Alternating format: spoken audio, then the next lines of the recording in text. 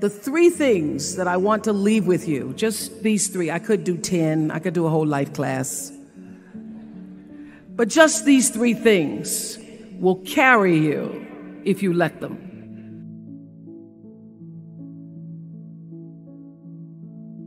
First and foremost, knowing who you are. Knowing who you are. Being able to answer this question, who am I? And what do I want? You know, many times when I go out of the country, I am baffled by that question. To explain, what is your occupation? I've stood there for 10 minutes. Well, am I a talk show host? Well, I'm more than a talk show host. Am I a businesswoman? I'm a businesswoman. I'm more than a businesswoman. Am I an entrepreneur? I'm more than an entrepreneur. So I just leave it blank or self-employed. So I'm not asking for the roles that you play as daughters. I'm not asking that question. What are the roles that you play as a daughter, as a friend, as a sister? You're going to be a lawyer. You're going to teach. You're going to be a pharmacist. I'm asking the bigger question of who am I? Who am I really? My answer is I am God's child. I am that which is born of all that is. I am, as Pierre de Chardin said, a spiritual being having a human experience. Come trailing the breath of the ancestors yet, but trailing the breath of the angels, and understanding that because I am connected to the source of all that is possible for me. That's who I am. And what do I want? I don't want to just be successful in the world. I don't want to just make a mark or have a legacy. The answer to that question for me is I want to fulfill the highest, truest expression of myself as a human being. I want to fulfill the promise that the Creator dreamed when He dreamed the cells that made up me. Number 2, you must find a way to serve. Martin Luther King said that not everybody can be famous, but everybody can be great because greatness is determined by service. Now, we live in a world where everybody wants to be famous and where we admire people for just being famous. We think being known brings us value. The truth is, all of that will fade in time. In 3 years, you won't be able to name the housewives of Atlanta.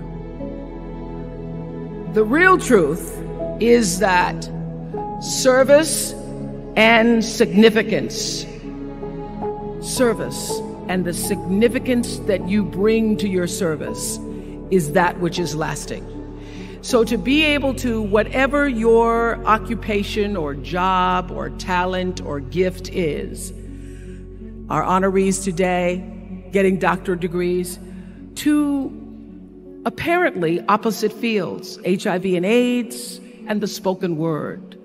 But what they have in common is service, using the spoken word in service to community and the world, using your knowledge and information about HIV and AIDS and medicine in service to the world. And if you look at all the most successful people in the world, whether they know it or not, they have that paradigm of service.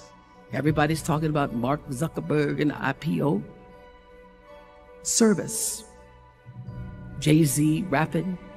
Service. Through the word, to people, through song. For many years, I was really just happy to be on TV, and people would stop and say, "Oh, you on TV?" "Yeah, I'm on TV. I like being on TV. It's a nice job." And it was about the time that I received my honorary doctorate from Spelman around 1993. So I don't know if that had something to do with it. I thought of myself as Dr. Winfrey. that I went back and I took a long look at what it was I was doing on TV and made a decision that I was no longer going to just be on TV, but I was going to use TV as a platform, as a force for good, and not be used by TV. And I will tell you, my decision to make that significant change in the way I operated on television, using television as a service, changed my career exponentially.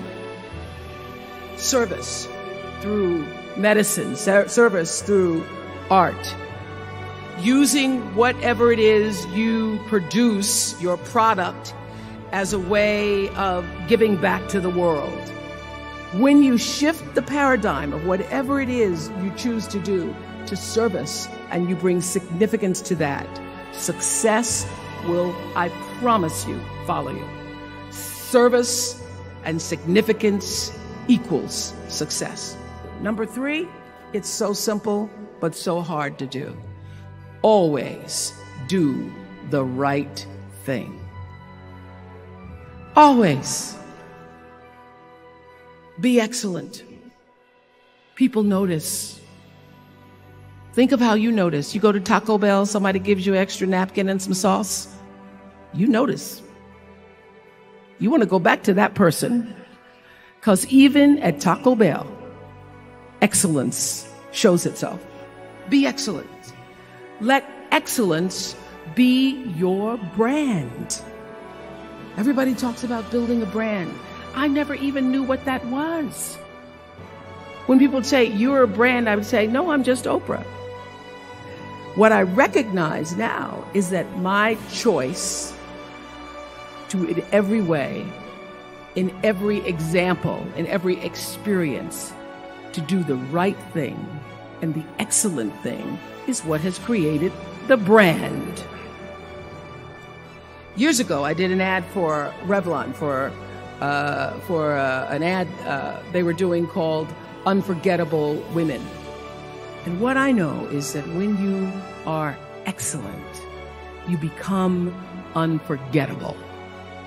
People remember you. You stand out. Regardless of what it is, you become an unforgettable woman. And that is what we all want. We want to be unforgettable and not forgettable. So doing the right thing, even when nobody knows you're doing the right thing, will always bring the right thing to you.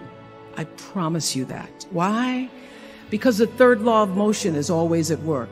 For every action, there's an equal and opposite reaction. That is so true in all of our lives. That's what Newton said.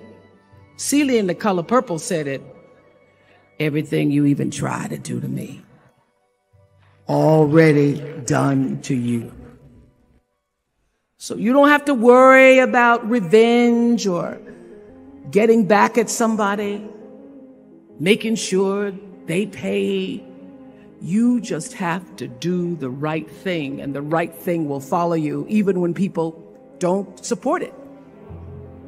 People don't always like you, and they're not always happy for you. And if you surround yourself with people who are not accustomed to your success, they become fearful. They become scared because you are reflecting back something to them that they don't recognize. Now, they're not going to say, you know, I'm very fearful because you're reflecting back to me something I don't recognize. They're going to say, you know what they're going to say? They're going to say, who she thinks she is. Who she thinks she is.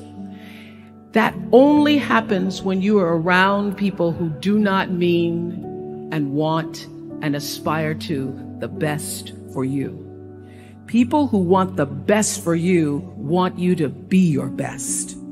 So my greatest advice to you is to surround yourself with people who are going to fill your cup until your cup runneth over. So when people say you're so full of yourself, you can say, yeah, Yes, I'm full. I'm so full, my cup runneth over. And to know that once your cup runneth over, you cannot spend your life with your gallon-size offerings, offering them to pint-sized people. You have got to surround yourself with gallon-sized people who can hang in the same company with you, so that you're not offering your gallons to those little pints out there who can't hold it anyway. Choice to Change the World. I love that song. I love hearing you all sing that song. And what I know for sure is that the biggest choices begin and end with you, your internal big questions. Who do I want to be in the world? My relationship to source energy, to all that is God. I'm not talking about what you believe in God. I'm talking about your experience of that which is all life, which is divine and universal. I'm talking about the big deal. Being connected and aligned with that. When you are tuned in and charged into that, whenever you feel empty, you go inside yourself and you connect to the source, and you know that all things are possible.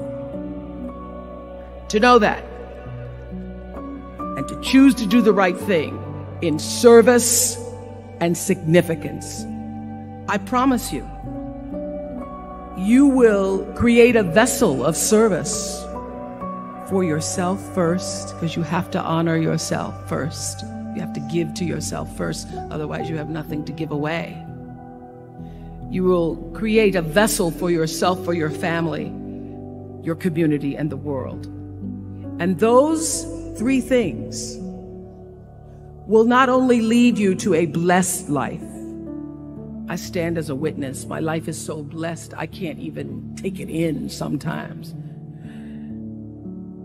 It will lead you not just to a gifted life and a rewarding life that fills you up, but a sweet life. That's what you want. You want the sweetness. You want it to be so sweet, so that even when the storms come, and they will, you'll know this too shall pass. This too shall pass. The storm is passing over, and you shall not be moved, because you know who you are.